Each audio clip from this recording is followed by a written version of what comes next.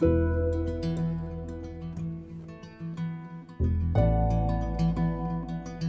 are you? My name is Eric Francis. Welcome to Color Harmony. In this video, we're going to be producing a monochromatic painting. So I make a drawing, I outline it, I give it a number wash, and we're ready to begin. Let's go. For this painting, I used 5 different colors. And for the portrait, I only used 3. If you follow along this video, you're going to find out exactly how I did this. So stay tuned.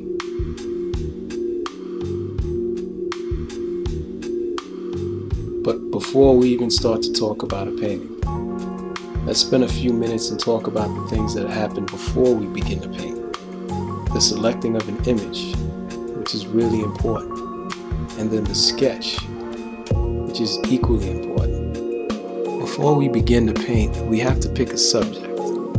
Now, some people like to paint from life, but I mostly use pictures. There are plenty of advantages to painting from life. When you paint from life, you get more information than you do when you're looking at a photograph. There's so many tiny little nuances that you get when you're looking at a person from life that you'll never get looking at a photograph. Sometimes photograph distorts things, but photographs are easy to access. You know, you don't have to set up time with a model, and you ain't gotta have them sit down still for hours. So I like using photographs for that reason. Its advantages far outweigh its disadvantages. What you're looking at now is the beautiful model, Jasmine Sanders. I just happened to see her face on one of these photo sharing sites, so I Googled her. Because of this fancy internet thing, there are plenty places you can get really nice images from. And I'm going to give you a list of some of the sites I like the most. I really like Morgue Files. It's a place where they just have tons and tons and tons of pictures. You should check it out. Another good one is Wet Canvas. It's an artist community. They do all kind of neat stuff there. But also there's Flickr. On Flickr, you can find artist communities as well as just people who love to take pictures. Be sure to get their permission though before you use their stuff. It'll really be worth it if you take the time to start your own picture library. Family and friends make lovely models. Keep your camera phone handy because you never know when you're going to run into a subject. Believe me when I tell you, your whole world changes when anything in your world can be a possible subject for a painting. Even if you have to take a picture on your phone and your phone doesn't give really good images, you can make a note in your mind and return back to the place or return back to the person and get better pictures of them. It makes a regular, boring, mundane day into an adventure when you put it in your mind that you're going to find at least one thing every day that fascinates you. This is how you keep your mind on art in a really positive way without actually having to draw or paint everything. Because a lot of times, you know, you really don't have time. But you should have enough time to take one picture a day, you know, or for something that fascinated you. And you'll find yourself talking to people all the time and asking them to be models for your paintings. Some people get weirded out, some people get really flattered. It's a good idea to have your paintings online, so when you tell people you're an artist, you can actually have something to show them. And I find for the most part that most people are really flattered. The picture in my mind never completely matches the painting that I make. Now, does that keep me from painting? Of course not. Does that keep me from loving my work and wanting to share it with people? Absolutely not. And you shouldn't let it be a roadblock to you either. When you study the work of great artists, you'll notice that they always get better. And it's going to be the same with you. When you know where you're going, it's okay to be where you are, because you know you won't be there tomorrow. So smile. You might not necessarily know where you're going, but when you're done, you definitely have some ideas in your head. You either know that, yes, this is working out right, or no, this is way off. If you want to know the direction that you're headed in, just take a minute, close your eyes, and try to imagine a perfect painting. Now, that's the direction that you're headed in. That's what you're working towards. You're working towards that perfect painting. You can get pretty close, but you're gonna have to put in some work. And I'd love to help you along in your journey.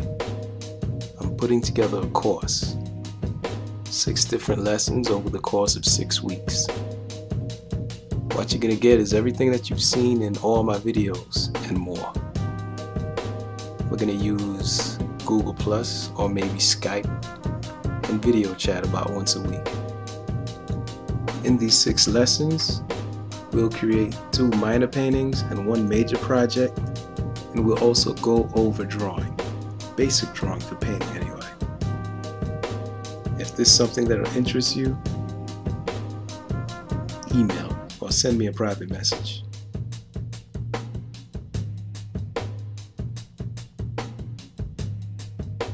Let's talk about the next thing I do after I find an image. That is, make a sketch. There are 2 very good reasons why we should make a sketch before we start the painting. The first reason is you want to get your ideas from out of your head onto a sheet of paper. The second reason is you really want to get warmed up. You want to switch over to the artist's way of thinking and seeing. It makes painting a whole lot easier. So let's talk about the first reason. You really want to get the idea from out of your head onto your drawing pad. For the most part, I don't add every single detail. I don't draw every single eyelash and every single strand of hair. There are some things that I just leave out. And then there are other things that I add, and I want to see what it's going to look like. Sometimes I want to make the eyes, I want to make them pop more. I want to add more detail. And sometimes I want to add less. By making that drawing, you get to see what it's going to look like. Or maybe you're creating a hyper-realistic portrait, and you're going to be adding details.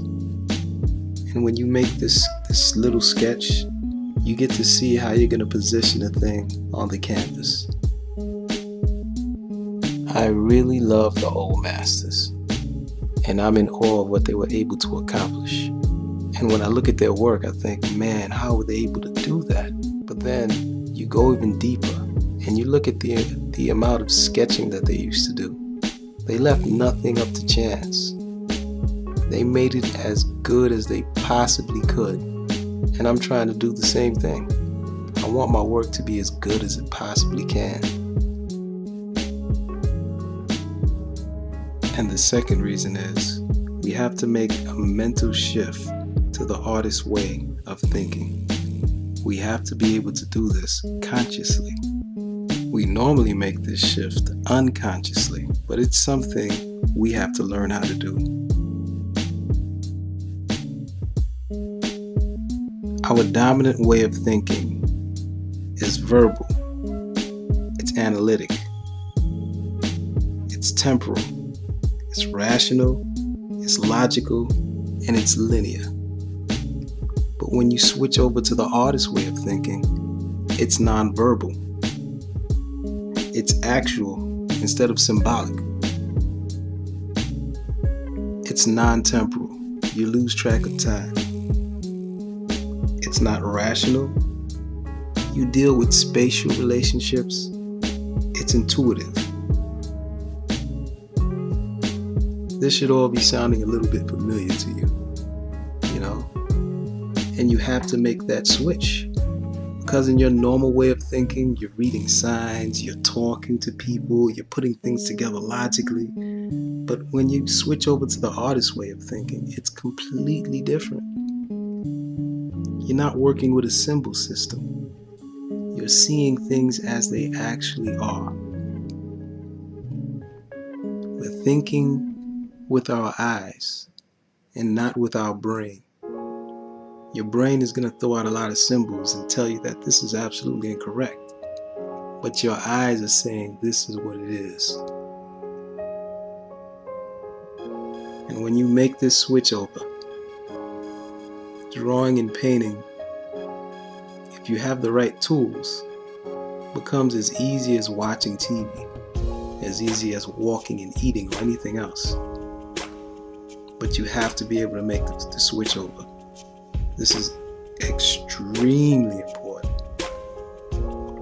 Now, you teach yourself how to make this switch by recognizing when you're in the zone, when you actually make the switch over from verbal to nonverbal, when you're seeing things as lines and shapes, and you get this feeling like you're in the flow, or you're in the zone, by taking the time, which could only be a few minutes, to make a little drawing or a little painting. You make the switch.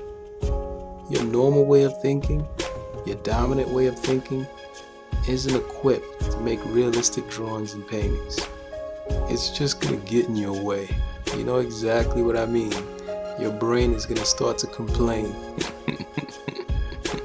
As it should. It's not its job. It's the job of the artist's mind. So take your time and make the switch. I first got introduced to this idea many years ago in college when I read a book called Drawing on the Right Side of the Brain. It's by Betty Edwards, and it's by far the best instructional book I've ever read. Even if you don't feel like doing anything, just start doodling. You'll get right into it. I'm about to share some tips on painting with you. So let's go back to the beginning. So the first step always is to make an umber wash. How I get at this umber wash is I look at the drawing, which is kind of rough, and then I transfer the drawing onto the canvas.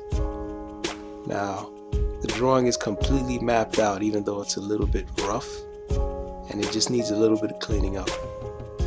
Then I add 3 different intensities of umber paint. There's dark, there's a medium, and there's a light.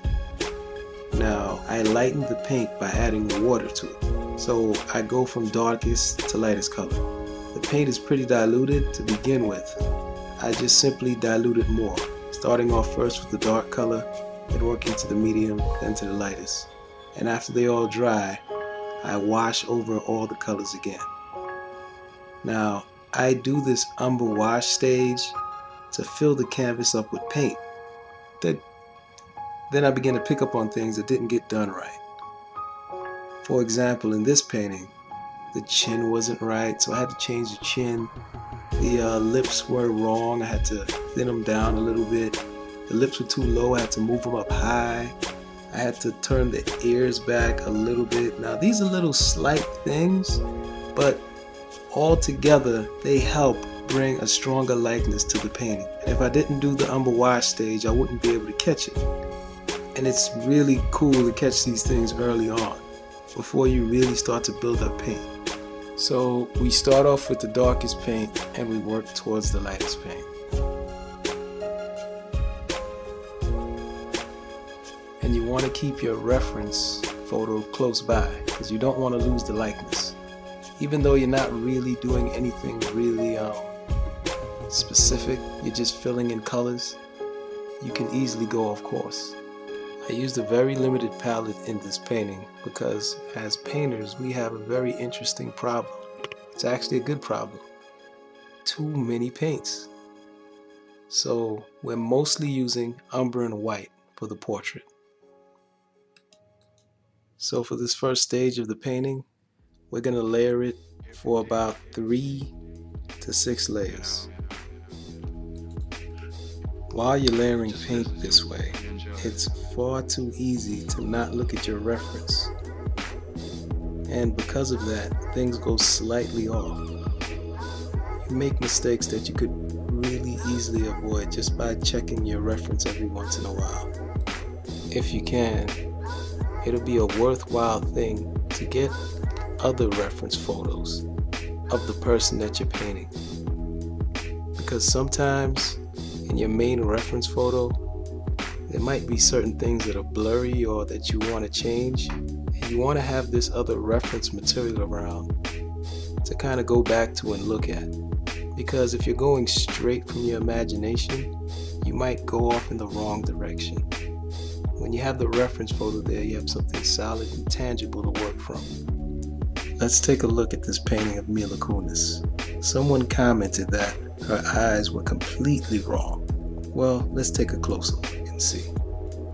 Because of our symbol system, we have ideas about the way we think things should look. You might think it should look like this, or that, or this, or that. But in my painting, she's giving the squinty eye look. When is it natural to give the squinty eye look? When we smile, of course. It's not natural to smile without squinting your eyes some. It's like the harder you smile, the more your eyes squint. We have to get past our symbol system that tells us what everything should look like. And when you do, you're gonna wonder if you've ever seen anything. Because you're gonna begin to see things as they are and not as you are. Let's take a look at the hands and see if we can see it in a simpler way. First, the hand can be drawn as some very simple geometric shapes. Second, if you were to open your hand and stretch your fingers out, you would notice they all pointed inwards. All of them except your thumb, of course. And if you were to close your hand and bring your fingers together, they all turn towards each other and meet. As you're drawing in the basic shape, consider all the negative space and the positive forms around the hand. If you look at A, you'll see that if you get that shape right, you get that part of the hand right. All these lines are imaginary lines that represent what I'm seeing. So when you look at B, C, and D, I break it down into even smaller parts. In letter G, I'm measuring the space between A and E. In letter H, I'm measuring how high up the thumb is on the cheek. And finally, in letter I, I'm beginning to refine the shapes. I'm comparing one side of the pinky to the other side. The hand, like every other part of the body, is a series of curves on top of curves.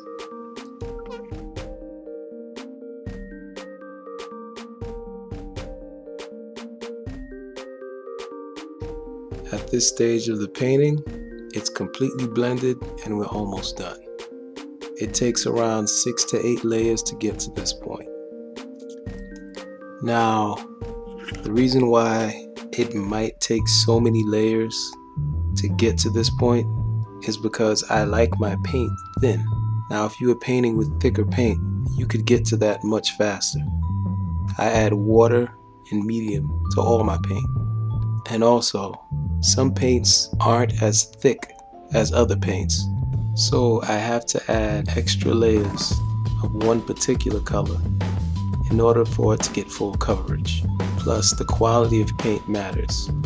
In general, not always, but in general, the more pricier paint means more pigment in the paint.